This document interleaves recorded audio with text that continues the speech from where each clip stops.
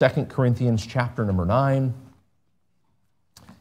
And we're going to look at verses 6 and 7. Tonight is the final message of our series on Christian finances. And tonight is a very, very important one. Of course, all of them are important, but I really believe that the very first one and now this last one are the most important of all of them. The first one was a message on and a reminder of stewardship. And that really, the reason that it was the first one is it lays a foundation for all of the rest of them. To understand in our finances that if we are going to have a balanced Christian life in the area of finances, then we have to begin with the fact that all money belongs to God. Whether it's in your account or my account or Jeff Bezos' account or George Soros' account or whomever it might be, it doesn't matter, Warren Buffett or you name somebody that you know of that has a lot of money. It doesn't matter whether we have a lot or a little. Anyone and everyone is just handling the money that it really belongs to God. And that is especially true for you and me as Christians. Our money is God's money. And so we need to look at it with stewardship in mind, that we are stewards of God's money. And of course, we talked about several other things. We did talk about being frugal with our money and remembering that because it's God's, we shouldn't wastefully spend it. And then, of course, we talked as well about saving and how important that is, and a budget and things like that. I hope that those were an encouragement and help to you. But now tonight we want to look at, again, what I believe is the other very important part, and that is giving. You know that we can have all the others right, and we can be good, frugal spenders. We can be savers. We can be wise and have a budget and be very organized with our money, and we can plan for the future and have a retirement that's set up to where if we're not able to work anymore, then we have something to live on, and those are all good and fine. But if we are not givers, then I would say, again, that we've really failed in the area of money. And I believe that God would call us into account over that if we are not givers. And so let's look at 2 Corinthians chapter number 9, verses 6 and 7, which is our text verse. And the Bible says there, "But this I say, he which soweth sparingly shall reap also sparingly. And he which soweth bountifully shall reap also bountifully. Every man, according as he purposeth in his heart, so let him give, not grudgingly or of necessity, for God loveth a cheerful giver." This is in the context of giving to the Lord's work. The apostle was writing to the Corinthian churches, reminding them of their commitment that they had made to give to the work of the Lord that Paul was doing. And he was reminding them that they are to give with a cheerful heart, a cheerful attitude. And God loves a cheerful giver. And I want to encourage you with that tonight, that God wants you to give with a cheerful heart. But with that said, he also reminds us in verse 6 that when we are giving, we are sowing. We are like a farmer who is planting seeds in the field. And if we plant only a few seeds, if we sow sparingly, well, then we shouldn't be surprised if only a few stalks of grain come up. We're going to reap sparingly. But if we sow bountifully, we give out a lot of seed, then we shouldn't be surprised, and we won't be surprised when much harvest is able to be gleaned because we were sowing bountifully. And I want to encourage you that when you're giving to the Lord's work, giving to anything that God lays on your heart that is biblical and right, and that God would have you to do, that you are sowing seed. And someday you will be able to reap the benefits or glean that harvest. As you see there in your notes, the final building block of the Christian financial life is generosity in giving. Let's pray, and we'll get right into the study. Father, thank you so much for the wonderful day we've had already, the good time in Sunday school, the wonderful morning service, and now, Lord, the preliminary part of this service that we have just thoroughly enjoyed, the music and the fellowship. But now, Lord, as we look into your word and we learn about giving, would you enable me to preach and teach in such a way that we all are helped as a church in this area of giving. Lord, I do believe that we would be amiss not to remember that you want us to be good with our finances so that we can be a blessing to others. and so that we can bring honor and glory to your name, not just so that we become rich. And so, Lord, I pray that you would use this message to help us with that. Lord, I need that reminder. Please help and give that reminder to each one of us. And Lord, if we are weak in the area of giving, would you convict us and strengthen us in that area in Jesus' name? Amen. As you open your notes there, I want you to see in the kind of introduction that Jesus set the example for us in giving, as he does in all things, doesn't he? He sets the example. But you remember 2 Corinthians 8:9, where the Apostle Paul said to the church at Corinth, "For ye know the grace of our Lord Jesus Christ, that though he was rich, yet for your sakes he became poor, that ye through his poverty might be rich." What a great example the Lord Jesus Christ is. And what a very high bar he set for us, didn't he? That he became poor so that we could be rich. I don't know of any of us that have given to that extent yet. But Jesus set the bar very high. Paul continued to set the bar high in regard to giving. He writes to that same Corinthian church in 2 Corinthians 12:15, "And I will very gladly spend and be spent for you. Though the more abundantly I love you, the less I be loved." He was ready to give his very self for the church at Corinth. He was ready to give whatever and to be spent so that the church at Corinth could flourish. Again, he set the bar very high. And then the Macedonian Christians continued the pattern in 2 Corinthians 8:1-4. Paul was writing to the Corinthian church and used the Macedonian Christians as an example. He says, "Moreover, brethren, we do you to wit," which means we want you to know, "of the grace of God bestowed on the churches of Macedonia, how that in a great trial of affliction, the abundance of their joy and their deep poverty abounded unto the riches of their liberality. For to their power I bear record, yea, and beyond their power. They were willing of themselves, praying us with much entreaty that we would receive the gift and take upon us the fellowship of the ministering to the saints." The Macedonian Christians continued the pattern. They gave even beyond what would have seemed normal by the grace of God.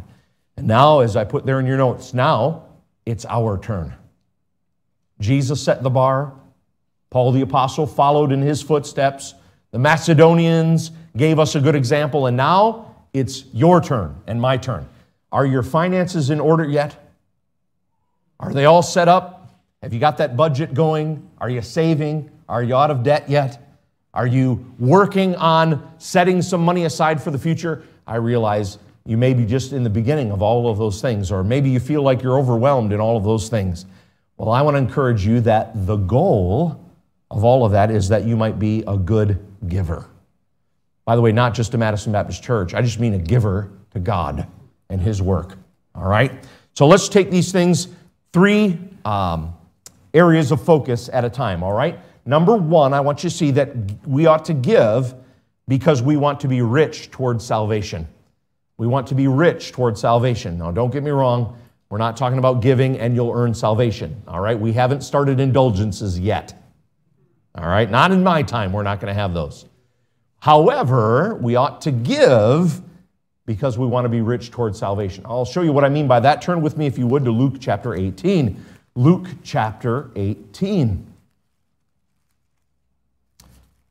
You cannot earn salvation by good works. That hopefully is self-evident to you and to me in having known the Bible and preached the Bible for a long time. But Luke 18, verse 18 will help us to see something important. The Word of God says there, "And a certain ruler asked Jesus, saying, Good master, what shall I do to inherit eternal life?" So he wanted to do something to get heaven. Verse 19, "And Jesus said unto him, Why callest thou me good? None is good, save one, that is God. Thou knowest the commandments, do not commit adultery, do not kill, do not steal, do not bear false witness, honor thy father and thy mother. And he said, All these have I kept from my youth up. Now when Jesus heard these things, he said unto him, Yet lackest thou one thing. Sell all that thou hast, and distribute unto the poor, and thou shalt have treasure in heaven, and come, follow me. And when he heard this, he was very sorrowful, for he was very rich. And when Jesus saw that he was very sorrowful, he said, How hardly shall they that have riches enter into the kingdom of God? For it is easier for a camel to go through a needle's eye than for a rich man to enter into the kingdom of God. And they that heard it said, Who then can be saved? And he said, The things which are impossible with men are possible with God. Let's review that story quickly there. Letter A in your notes, the story. Roman numeral 1 underneath letter A, this religious man had much pride in his completion of the law. And I should have probably put that in quotes because you and I understand he really wasn't completing the law. But he sure thought he was. And he had much pride in his completion of the law. All these have I kept from my youth up. Boy, he must have had some childhood, huh? I wonder if we would ask his siblings or his parents if they would agree. But he sure thought he had done a good job. Roman numeral 2, there was one thing lacking, or one lacking component that showed his distance from God's standard. Listen, that's what Jesus was getting to. Jesus was not saying you can earn salvation by selling all that you have and giving it to the poor and coming and following me. That is not what Jesus was saying, because that would contradict the rest of Scripture. What Jesus was saying there is there was one thing that showed that he was very far, actually, from completing the law. Romans says this, that we are all destitute of the glory of God. I'm not using the right English words. I'm thinking of the Spanish words. By the way, we were able to lead another man in the Spanish service this afternoon to the Lord. He raised his hand in the invitation and took him out, and that's why that verse is on my heart, right? Estamos destituidos de la gloria de Dios. We're destitute of God's glory. We're far from it, right? We've come short of the glory of God, the King James Bible says. So listen, we are far from it. Well, this one thing, this one lacking component was what was showing that this man also had come short of the glory of God. And that lacking component was that he was not willing to give to the needs of others, which really would have fulfilled all the law, wouldn't it? To love God with all your heart, soul, mind, and strength, to love your fellow man or your neighbor as yourself, that completes all the law. But we don't do that. This man was shown that by his unwillingness to part with his riches. Roman numeral 3, those riches, therefore, were an impediment to his salvation. Now, they did not keep him from salvation, but they were a stumbling block, probably would have been a better word for me to put in there. Roman numeral 4, only a miracle from God could bring him to salvation. That's what Jesus said. With men, these things are impossible, but with God, all things are possible. So what's the lesson for you and me? Why is it important for me to give because I want to be rich towards salvation? Well, the way that we handle money reveals our relationship with God. Okay? Please understand, faith in Christ saves. Amen? Amen. Whosoever shall call upon the name of the Lord shall be saved. Whosoever believeth and confesses with his mouth has salvation. We know that from the book of Romans. It's crystal clear. However, our giving attitude reveals what's really in our heart. You see, because it's easy for me to be like this rich man here and on the outside fulfill all these laws that everyone can see on the outside. But what you can't see is the heart. But there's something that I have in my back pocket that is connected to my heart, and it looks like this. And men, most of you probably have one of these. Ladies, you have something similar, probably in a purse. It's a wallet. And the wallet has strings that are connected to my heart. And whatever the heart does, this wallet will do. Whatever's going on in the heart is revealed in this wallet. And so that's why it is important for me to give, because I want to be rich towards salvation. Luke 16:13 says, no servant can serve two masters, for either he will hate the one and love the other, or else he will hold to the one and despise the other. Ye cannot serve God and mammon.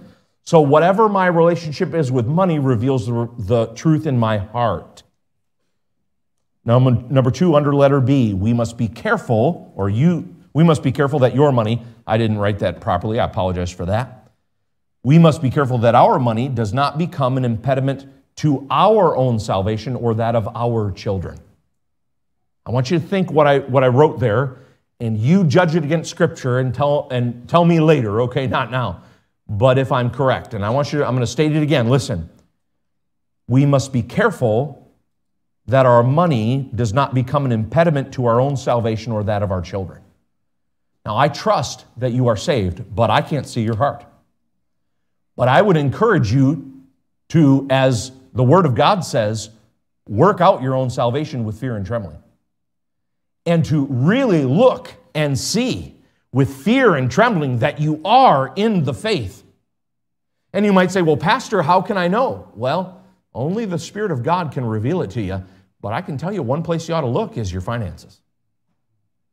If you have a hard time giving up money, if it is a god to you, if it is something that you want in an, I don't want to say unnatural way, but in an imbalanced way, if that is a desire that you have that's deep down in your heart and you just want to make all the money you possibly can, and when there's a need or when there's a call to give to somebody who's in need, it just is a pain for you to even open up that clenched fist and give some of that money, then I would say you might want to just check and make sure you're saved. Again, I'm not your judge, nor is anyone else here, but God is. But that's a good indicator, a little bit of a barometer of where we are. But I think even more important than that is we don't want our riches to become an impediment in our children's salvation. You realize that how you handle money, you can be born again on your way to heaven, looking forward to the kingdom of God and ready for it. But if you don't handle your money correctly, you can impede the work that God wants to do on your children and their salvation. Because what Jesus said here is, listen, it is difficult, using my words now, for a rich man to enter into the kingdom. How hardly shall a rich man enter into the kingdom? So if I don't lay things out right for my kids, I may be making it very hard for them to come into the kingdom, depending on how I do. Well, one of the ways that I can help them to have a softened heart and to see that money is not really that important is for them to see me go through life with an open hand. Even if God has given me great riches, if my children see me give and be generous, what is that subconsciously teaching them? Money is not really that important. Money is here to serve others, not to serve us. God gave us this because He wants us to love other people, right? I'm helping them to understand money is not important. But sometimes, and by the way, this can happen to those of us who are not rich. We could live in a household where we are scrimping and saving and living paycheck to paycheck, rubbing every 2 pair of pennies together. We can be so stingy sometimes that we make a god out of money, and our children subconsciously get this thinking of money is important. Money is the most important thing, and money is what I want to seek after. And if we've taught them that, we have failed in our finances, haven't we? We want them to understand that's not it. So give because we want to be rich towards salvation. Jesus said in Luke 11:23, "He that is not with me is against me, and he that gathereth not with me scattereth." I shared that with the Sunday school class this morning. That is a great verse, very important. There is no in-between. We are either 100% for the Lord or we're against Him. And that goes in money as well. Number 2, here's another reason why we should give. We should give because we want to be rich toward God. Not just salvation, but rich toward God. Luke 12, let's turn over there quickly. Luke 12, and we want to look at verse 13. Luke 12 and verse 13. By the way, can I say this too? And please follow with me on this. I want you to think this through. We live in a country of immigrants. I think that's blatantly obvious.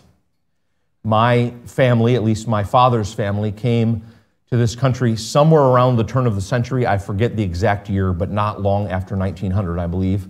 We have some of the paperwork that was signed. And listen, they were immigrants. They were German-speaking people, but they had come from what is now Ukraine or Russia, that general area, and they were immigrants.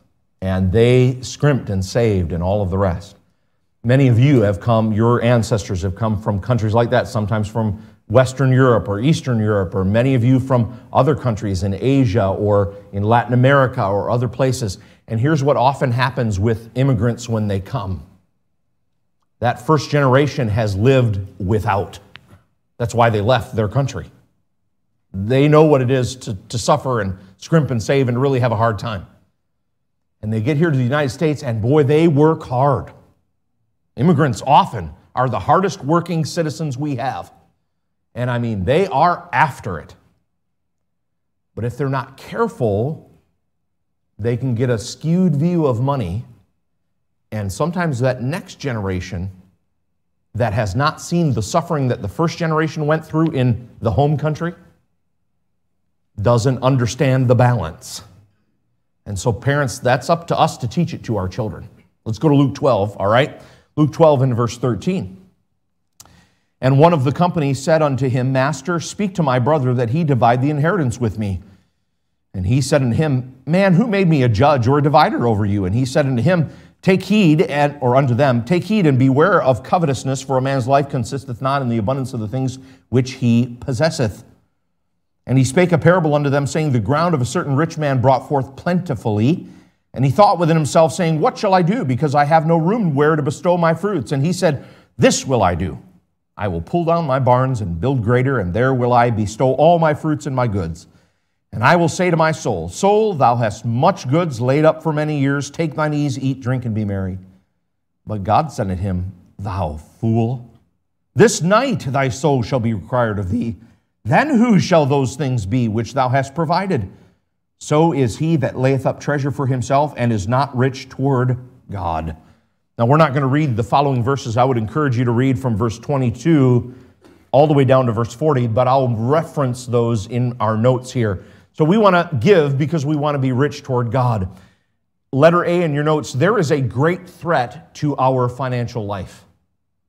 All right, if I told you there was a great threat to your financial life, and I asked you, what is it? Some of you would name a politician, all right? We're not going to do that. You'd be right, but we're not going to do that, all right? Others of you would say something, without a face, but just as bad, and that is inflation. Or we might say, greed on Wall Street, or mismanagement, or whatever. A lot of different things we can mention. But that is not the real threat that the Lord Jesus gives to us. Roman numeral 1, the threat is not fraud. That's what this man thought. And I can picture him in the crowd raising his hand, and Jesus says, Yes, you. And he says, Lord, I want you to talk to my brother. Our parents have died, and we have an inheritance, and he's not dividing it with me. He's taken all of it for himself, or he's taken more than he should. And would you straighten him out, please? And I love the fact that Jesus does not get involved in that. You know what he says? He tells us that the threat to our financial life is not fraud. The threat to our financial life is covetousness. That's the real enemy, friends. Can I say that the threat to your financial life is not a president? I know you disagree with me because you complain to your friends and your neighbors and you post it all over Facebook that it's a president or a senator or a Congress as a whole or a governor or, some man, a shadowy figure in a smoke-filled room somewhere. But you're wrong. That's not your real enemy. Your real enemy is within. And it's covetousness. That's the enemy that Jesus wants you to watch out for and wants me to watch out for. Luke 12 and verse 15, and he said unto them, Take heed and beware of covetousness. For a man's life consisteth not in the abundance of the things which he possesseth. The truth of the matter is, if the economy falls apart, and aren't you in agreement with me that it has to really soon? It's got to. We cannot keep doing what we are doing as a nation and as Western culture as a whole. It's got to fall apart sometime.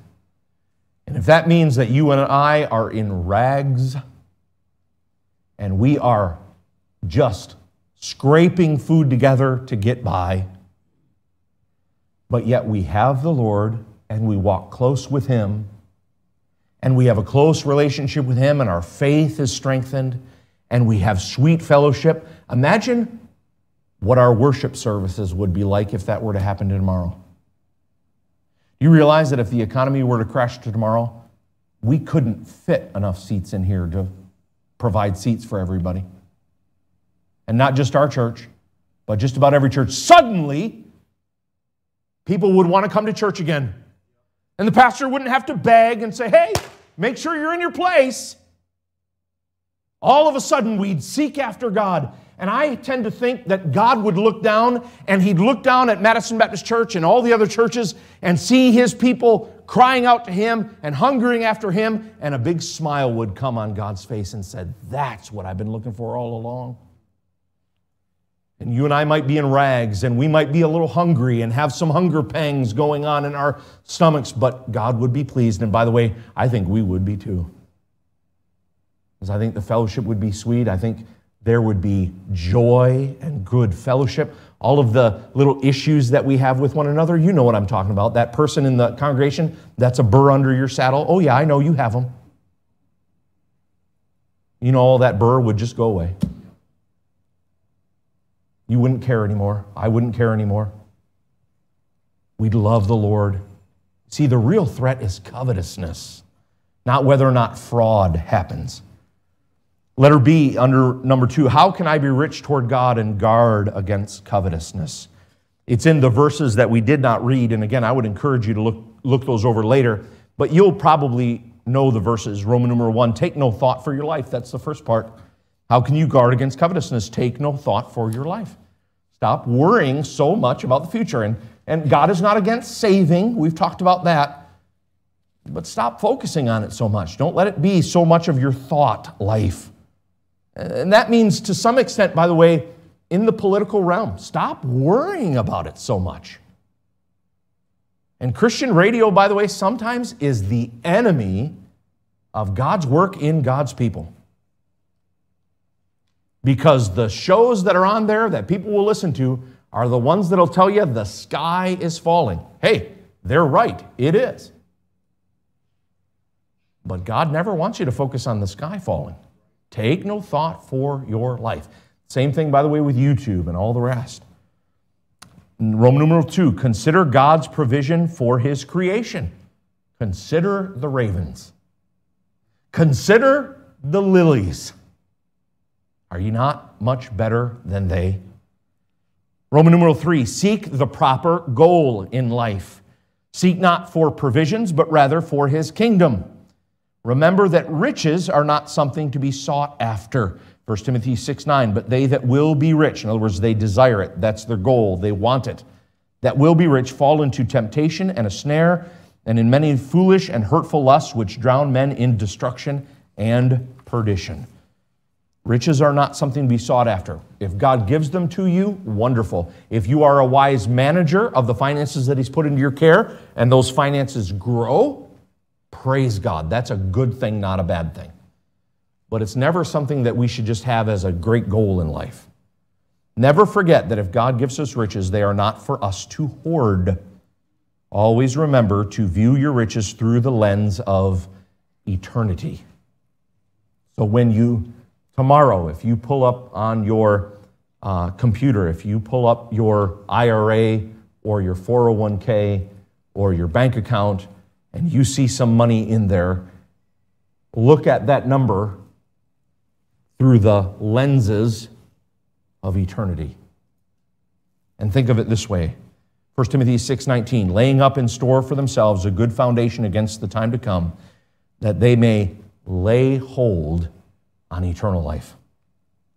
I want to lay hold on eternal life. I don't want to just get in there and sneak in by the skin of my teeth, so to speak.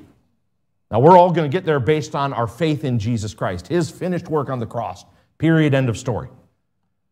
But as far as having something waiting there for me, I want to lay hold on that. I want to get there and have a place prepared for me with rewards. I want there to be a place that it says, you know what?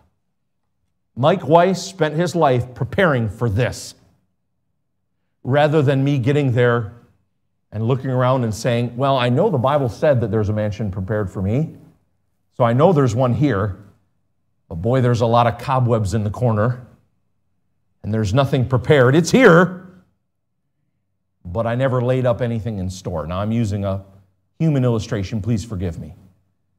But I hope you understand what I mean. I want to lay hold on eternal life, and so should you. So we need to look at our riches that way. And then Roman numeral 4, be ready for his coming. If we look at Luke 12 and those verses 35, let your loins be girded about and your lights burning.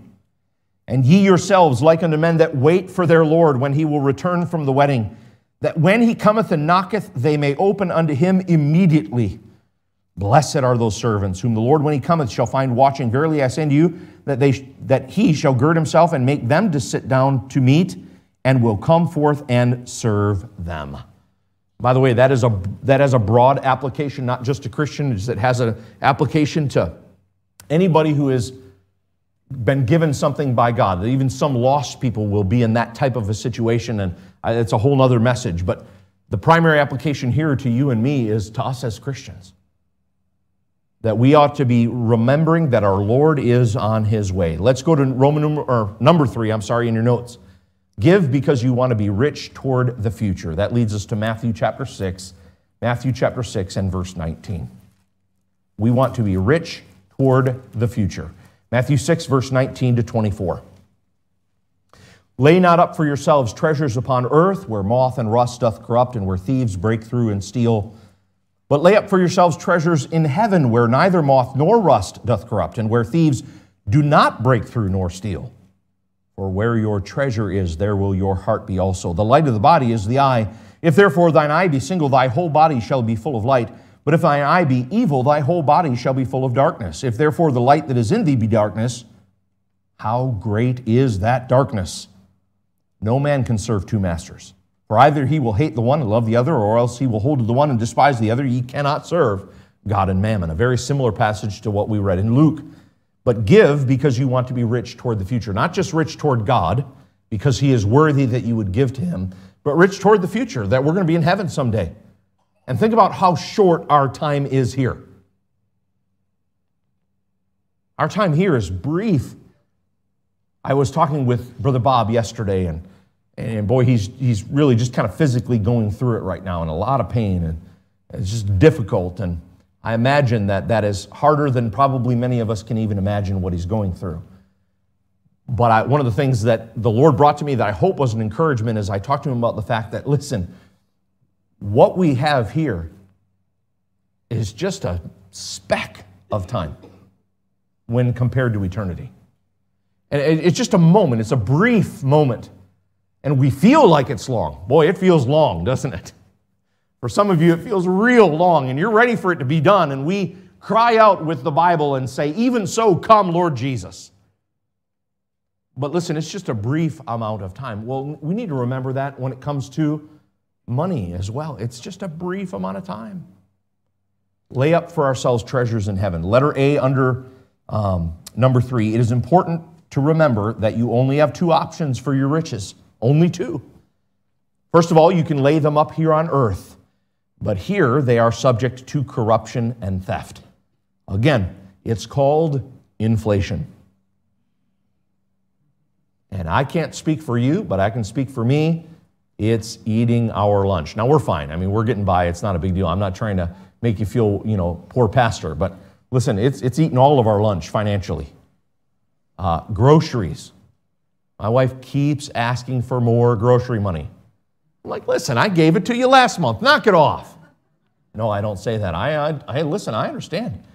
It's harder for her now to use the money that we've had for a long time budgeted. Now she's really having to be tight. Why? Inflation. And things are getting expensive, and it's just the way it is, and all of that. And it might get worse, and probably will get worse. But listen, here on earth, I need to remember that it's subject to corruption and theft. But I also want you to understand that God does not prohibit us from laying up for the future. Well, how can that be? It says, lay not up for yourselves treasures upon earth, where moth and rust doth corrupt. Doesn't that contradict what I have in your notes here? Proverbs 6 through 8. Go to the ant, thou sluggard, consider her ways and be wise. Which having no guide, overseer, or ruler, provideth her meat in summer and gathereth her food in the harvest. Shouldn't we all just say, well, God said we're not supposed to lay up treasure here on earth, so I guess we shouldn't save anything? No, you have to take all Scripture together. Okay? That's a Bible principle. But what is God trying to tell us? He is cautioning us against having that as our focus. When you take all the Scripture together, you realize it's wise to save for the future. God gave us that example. It's right to do. But don't let that be your focus. Why? Because moth and rust corrupt. Thieves break through and steal. You're going to have thieves take your money. That's going to happen. So don't let that be your focus. Roman numeral 2, your other option is to lay up your treasures in heaven. And in heaven, there is no corruption or theft. There's no inflation there. No acts of Congress to change what happens with your money, right? They don't print anymore in heaven. So listen, that is a great place to put your money. Letter B, what God wants is your heart, because he knows that your heart will follow your riches. That's verse 21, where it says, where your treasure is, there will your heart be also. So one of the reasons you ought to give is to be rich toward the future, because as you're giving to the Lord's work, now that might be in the offering plate here, that might be giving to Faith Promise, that might be when a missionary comes by, giving them something, realizing that they need some tires and giving them some money for that or whatever. It might be maybe there is somebody in need, maybe a fellow church member, or maybe even somebody who is lost and struggling, and you don't know if the money's going to go to good or bad, but God laid it on your heart to give it, then give it. But as you give, what you are doing is you are putting the direction of your heart toward heaven, so that it will help you think more of heaven. As you give, your thinking will be more on heavenly things and godly things, because where your treasure is, there will your heart be also. And then letter C, and here's how we close now. So, focus on your focus. You need to focus on your focus. That's verses 22 to 24. Your eye provides light for your body. The light of the body is the eye. If therefore thine eye be single, thy whole body shall be full of light. In other words, if your eye is focused properly, focused on something that provides light, then your whole body is lit up. Because the only way for your body to have light is through the eye. What he's trying to get us to understand here is, yes, something that is absolutely true in the physical world, the light of the body is the eye. But then the other thing that he's trying to get us to understand is we've got to put our focus somewhere. Wherever your treasure is, your eye, your heart, your focus is going to be automatically on that thing. So put it on the right thing. Because if you will put it on that which is light, if you'll put it on the things of God, if you'll put it on heaven, then your whole body will be full of light. In other words, if you will be a giver, a generous, bountiful giver toward the Lord's work in all of those forms that entails, then your body will be full of the right kind of focus. You will be a heavenly focused Christian. But what else does it say? The wrong focus will mean a darkened body. But if thine eye be evil, thy whole body shall be full of darkness. If therefore the light that is in thee be darkness, how great is that darkness? If you and I are stingy and our focus is on the things of this world, if the focus of our money is, I want to have more things,